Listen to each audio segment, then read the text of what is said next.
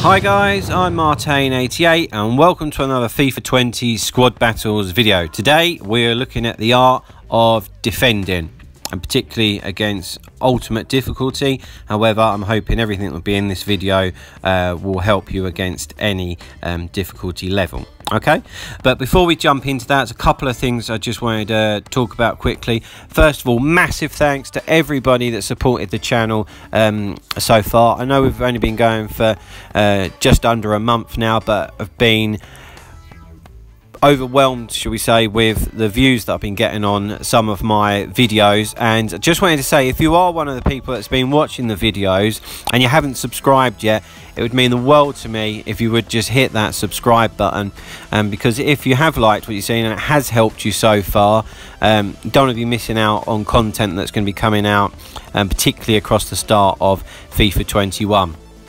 And I know that it has helped a lot of you guys, because I've had some really nice messages come through on Xbox. So if you're one of them people, massive thanks to you. Okay, just wanted to remind you as well what is already up on the channel.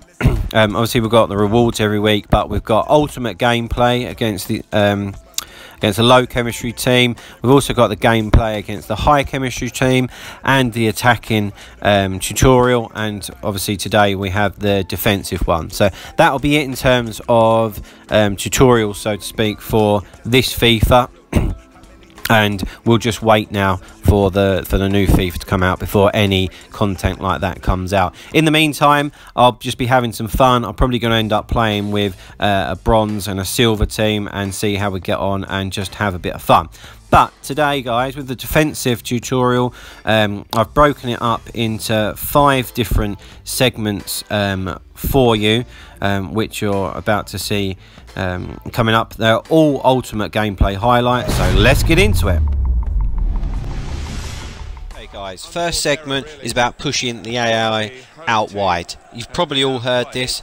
That's because the AI is more effective going through the middle than it is out wide. So what we need to do is every opportunity is just push them out wide. In these few clips, I don't want you to worry about how we get the ball off them. We'll cover that a little bit later on. But what I want you to see here is always get the fullback, and I'm literally just showing them acres and acres of space out wide. Enough space so that I know I can get back at them and then deal with them out wide. Almost really tuck the fullbacks in so they're nearly standing next to the centre half, so the AI will just think, oh, there's loads of space down there, let's run down there. Perfect, that's exactly what we're after. Look, another clip here. I actually make a mistake here pulling my fullback forward too much because I'm chasing some goals, but rectify that with Marcel Desailly, just jockey him out wide. Players get back into position and they won't deal with it from a wide position rather than the AI going through the middle, where they're really dangerous. Very difficult to stop them once they start going through the middle.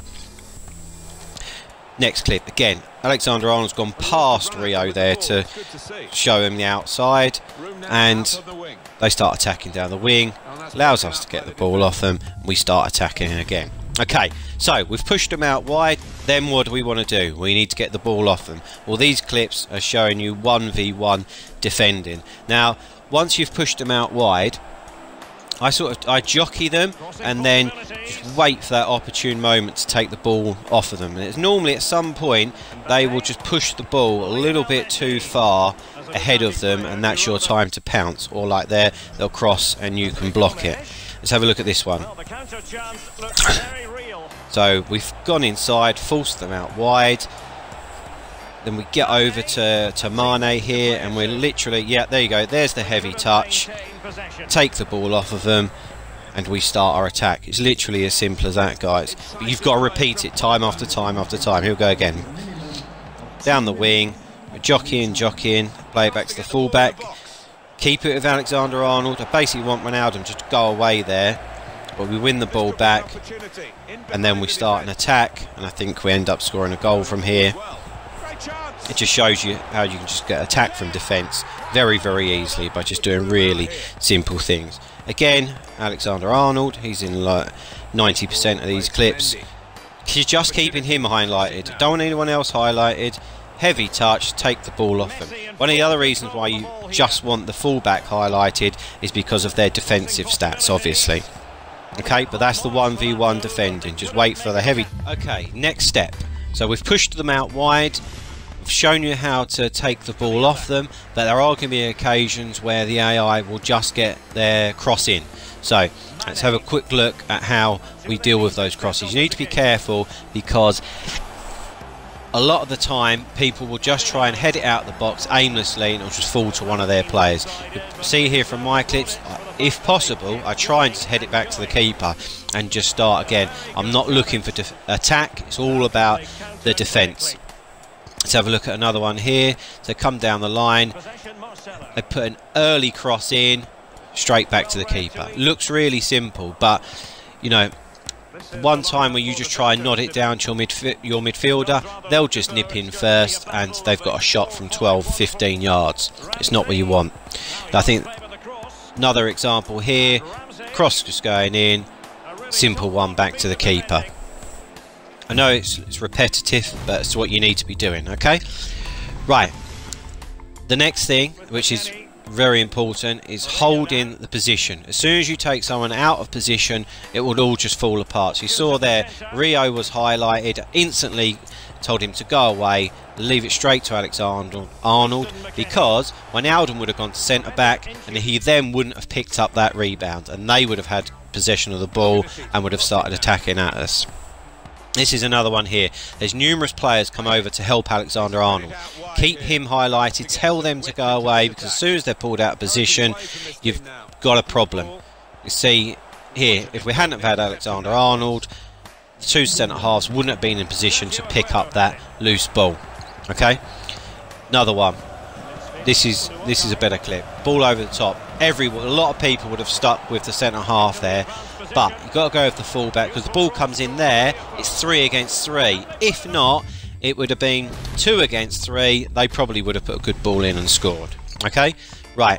Fifth segment is sometimes they just won't go out wide, so you need to keep the defence narrow. Okay, and even with pushing them out wide, the way to do that is by keeping the defence narrow. So you're, again, this is kind of like pushing them out wide, but just a little bit different. This is down to the AI's mentality, I call it, when they're on one. So you see here, coming through the middle, I've got Trent in almost like a defensive midfielder position, because eventually we just crowd them out through people. There's no use having a load bodies out wide and no one through the middle, because we'll just get carved open. Okay, next clip is how it should look once it's all pieced together.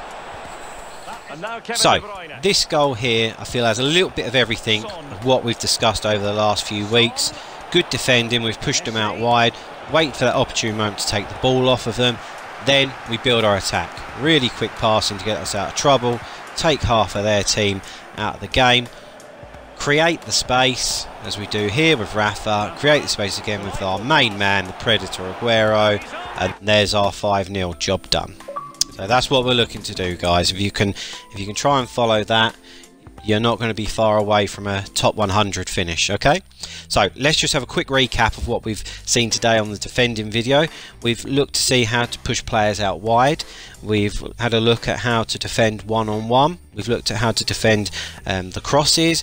We've looked at using a narrow defence to stop them coming through the middle, and we've had a look at how to keep the players in the position and why that's important. Okay, so if you want to have a recap on any of that, just whiz back and have a little look. Okay, looks like we might be playing with a Rangers team this week. Fake Chow messaged me the other night, said he's on course for the top 100, so we'll see how that goes.